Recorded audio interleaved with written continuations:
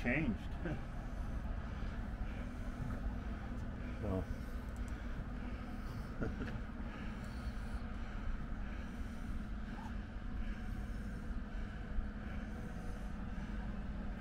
The king plank when we were putting the bowsprit on, we made it slot. It inserts into the king plank the bowsprit.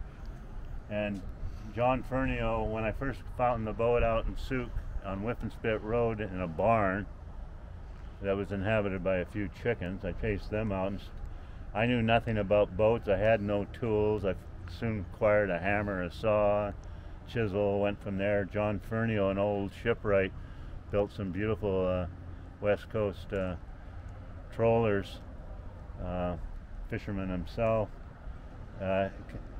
He lived out in Souk, and he happened by and gave me tips and taught me how to caulk. And one day I'm down caulking, he's inserting that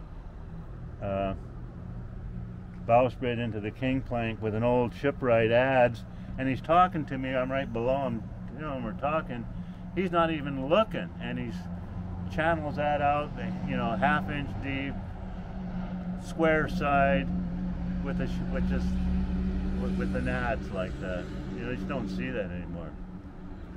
So I did get some good help here and there, and learned what I needed to carry on. Well, welcome aboard Four Winds. She was built in 1905 in Wallace Shipyards in False Creek, and she was designed by Charles Maurer, who was one of the top naval architects of his day, the late 1880s through the 1890s. He designed many of the great clipper ships that were produced on the eastern seaboard. He was asked to, after he retired in the turn of the century, he was asked by Thomas Fleming Day to design a boat for single-handed sailing around the world, and he came up with the Four Winds design. That's the design name of the vessel, and also her given name.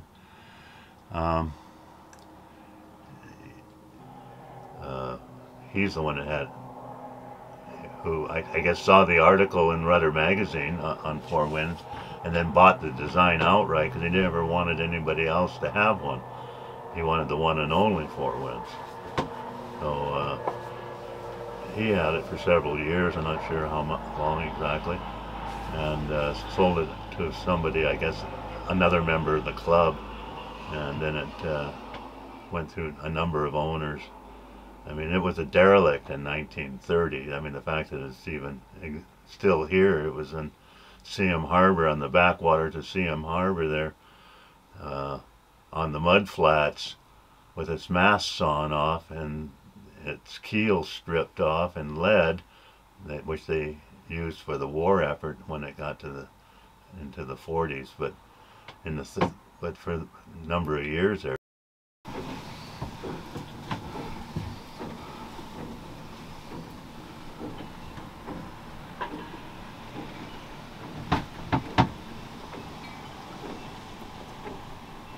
As you can see, it's pretty Spartan. Doesn't have a sink, where it sort of going back 100 and some years when you step inside here. There's normally a wood stove here. I had a fisherman #2 from Sackville, New Brunswick, cast iron stove, beautiful stove. First one I had was enamel. It lasted maybe 25 years. And then I got another one when it went from just using it, but they eventually burn out. Put another one in, and it lasted another 30 years. But I got to get another stove. At the moment, used to be a head around the corner, but it was just awkward, and just go the old-fashioned way and use a bucket. It's got a nice brass bucket though.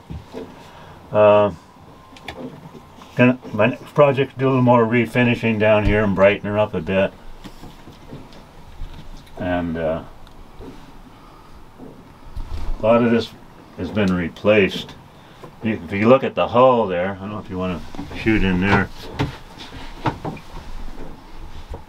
I had this all stripped out one time. There was nothing in here.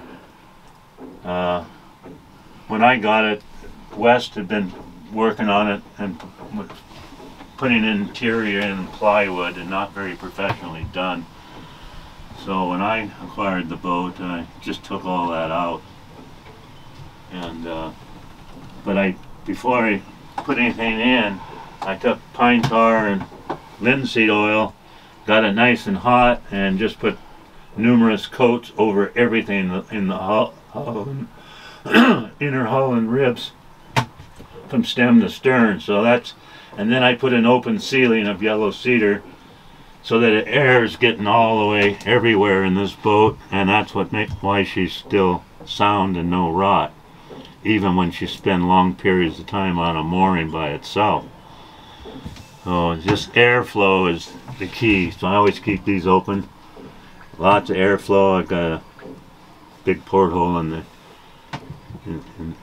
the aft, and a few funnels, and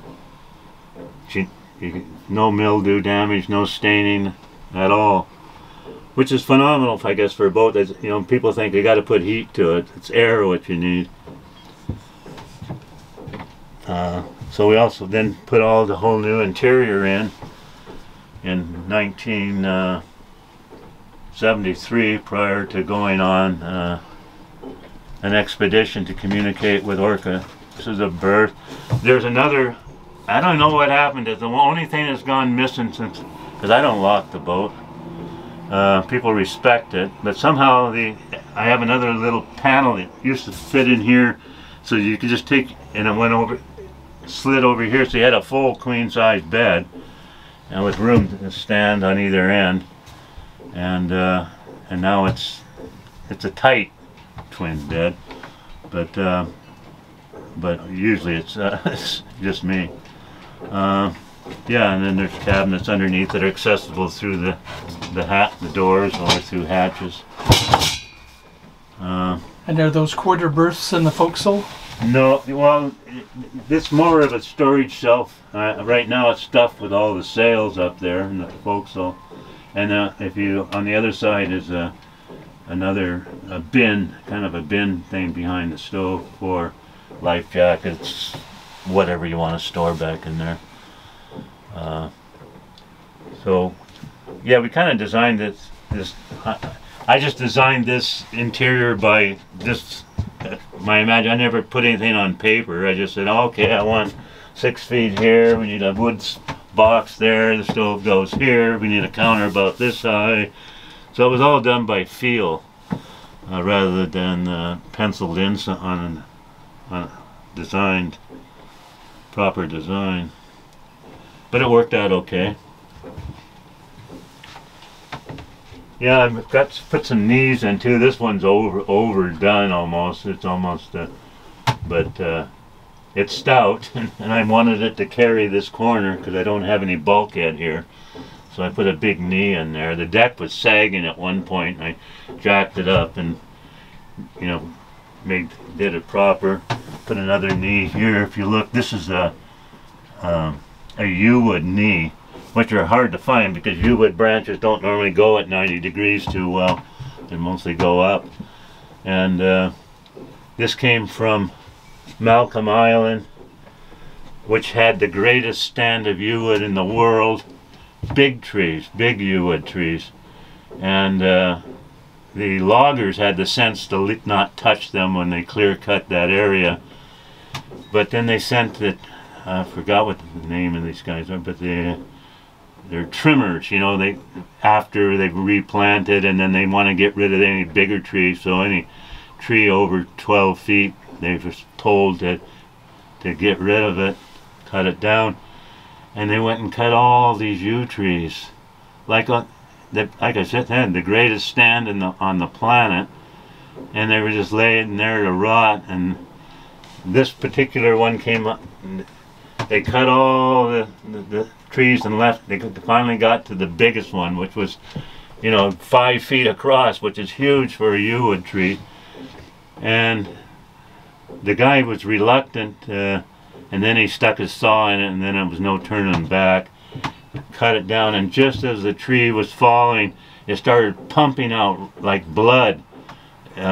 Sap, red sap was just being pumped out, and like a geyser coming off this tree. And when I heard that, it's just kind of heartbreaking. But I said, take me up there. And we went there, and out of that tree I cut a piece out. That granddaddy of them all tree, made a knee out of it. The hull is like the interior. I didn't get that article from Rudder magazine that has drawings of the original interior layout until I'd done this 3 years before. Bill Garden found the article. He's a West Coast designer here. People know, most people know. But she's got a nice interior, all good wood, and a variety. Like this piece here is yew wood, that local, and on the countertop laminated against the oak. Got a yew wood knee over here, which I think I told that story. But it's all oak and teak, solid wood, with bronze fittings, so you know it is in character. And I had this layout here when I originally did it. It was in 1973 is when I built the interior, getting the boat ready to go on an expedition to communicate with orca whales up in Johnson Straits, and specifically we ended up in Robson Bight. We kind of discovered Robson Bight as a whale habitat where they like to go, and the rubbing rocks and all that. I'm a sucker for an old vessel, you know, that needs help, that needs repair, needs to be kept alive. And not only have I done that with the Four Winds. When you step on here, you're stepping back in time. I mean, even though, you know, we put something in its interior in 1973, for instance, it's in keeping with the kind of thing you'd see 100 years ago or more now. And I mean, went many years without an engine just to keep it original and have an experience of sailing.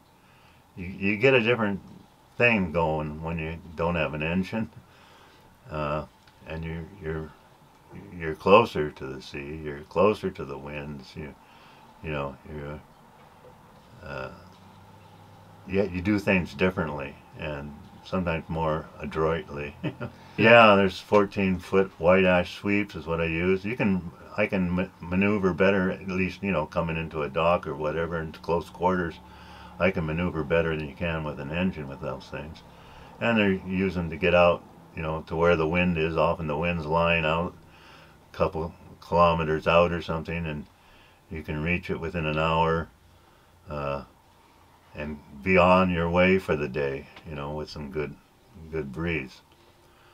So no, there was once a head, but what was the purpose of a through hull and just smashing up the head, and it was just going out into the ocean anyway?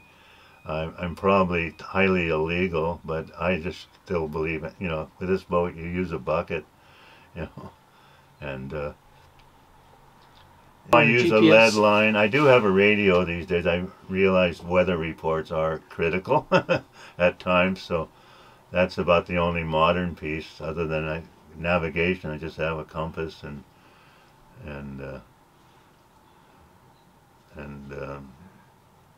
charts. You know, it's the beauty of this coast. There's some really good charts that covers it really well. Hydrographic Service did a great job. And I guess continue to do so, although I don't like it in meters. I like fathoms. While you're filming me.